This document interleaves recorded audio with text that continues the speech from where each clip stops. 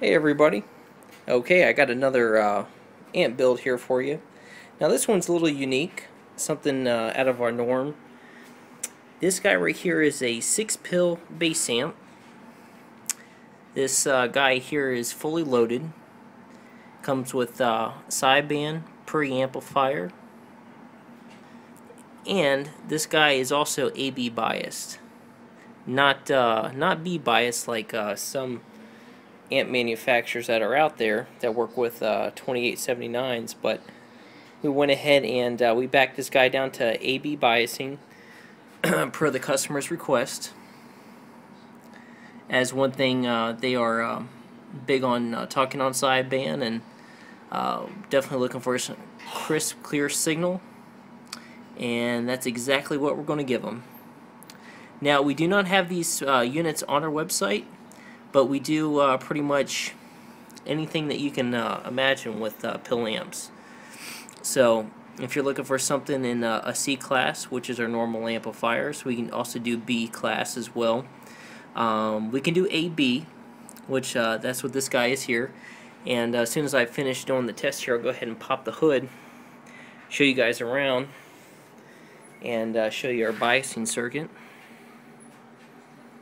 I'll show you the back side here. Now this unit here comes with a 150 amp power supply, so she is a pretty hefty beast. I want to say she's almost nearly about a little over 80 some pounds, no problem. Okay, now one thing about these bias amps, they don't require much drive, so you're not going to see as much watts as you would on a Class C amplifier. So what we're doing here, we're actually driving this thing here with a 11446. So we'll probably get anywhere between 85 to 90 some watts drive input. So I'm going to hit it basically with a mild 1-pill, and she should net anywhere between 950, maybe a little over a kilowatt. Now you can drive this thing with about 150 watts. You'll probably see maybe about 1150 out of it max. Class C amp, you'll definitely see some more watts out of here. In ballpark range between 14 to 1500 watts, no problem. Okay, well, let's go ahead and fire her up here. Now, one thing we went ahead and done was we did the blue scheme. As you can see, we got the 4 blue LED fans. Very nice and quiet. Just like all of our fans, these guys are self-regulated, come with internal filters on each individual fan. So when you key the mic up, you'll notice you won't have any bleed over or anything like that on the fans. You won't get that talkback effect through the fan, and the fan will actually stay the same RPM range no matter what. All right, let's go ahead and key her up here. Again, we got a single final unit in Washington, and we'll go ahead and put her up on the LP100A. First, I'm going to check the drive. I'm going to show you how much drive we're putting into this bad boy. Audio breaker, breaker, breaker, breaker, breaker. All right, 122 watts. Must be on a good day.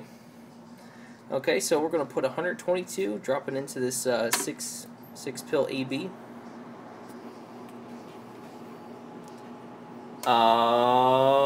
Yeah, check 1, 2, 3. Audio, check, check, check. Breaker, breaker, breaker, breaker, break, break, break, break. It's about 1190. Actually, it's a little more than I was hoping for. One thing about this guy here, it stays very cool. No overheating issues, especially with 4 fans. We got good section of the fans here blowing on the actual power supply, and then we got the other 2 blowing on the rectifier and the 6-pill board. Alright, let's go ahead and pop the cover here, give you a little look-see. Be right back. Alright, pop the hood and look what we have here. Alright, see, we have here the 6-pill section. Combined in 2-pill increments.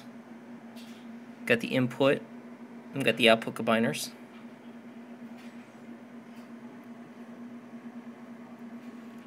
And right here on the left hand side is the rectifiers. And here we have the bad boys here, these big transformers.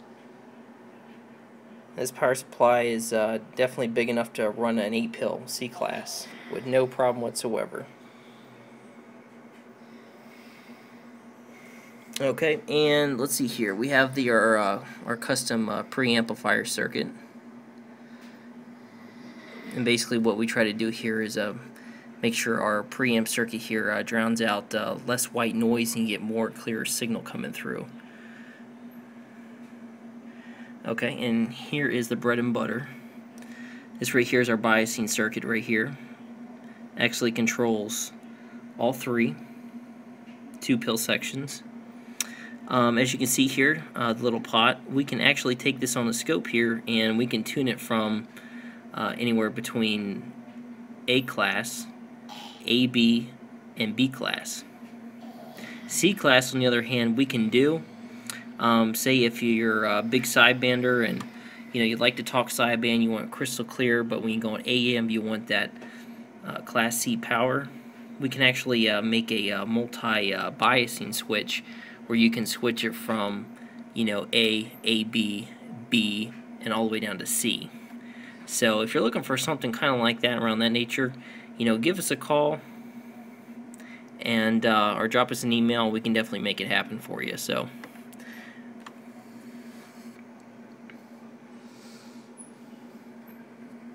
alright. Oh, and here are the fans. And as usual, especially on these guys too, these blue LED fans, they're actually very sensitive to RF, so we have to take extra precaution and try to do some extra filtering, and definitely have to be regulated because they're very sensitive to voltage too.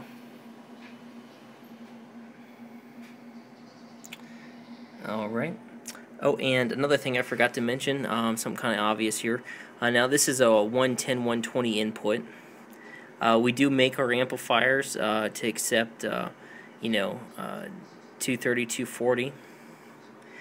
I wouldn't recommend it on an amp of this size, but anything, I would say 8-pill and up, it's definitely an option. If you're going to be running 16 pills, 24 pills, 32 pills, anything like that, I would recommend, a good 240 setup. Alright, gentlemen. Well, if you guys had any questions, definitely feel free to contact me at destroyeramps@aol.com, or you can check us out on our website here at destroyeramps.com. 73rds, gentlemen.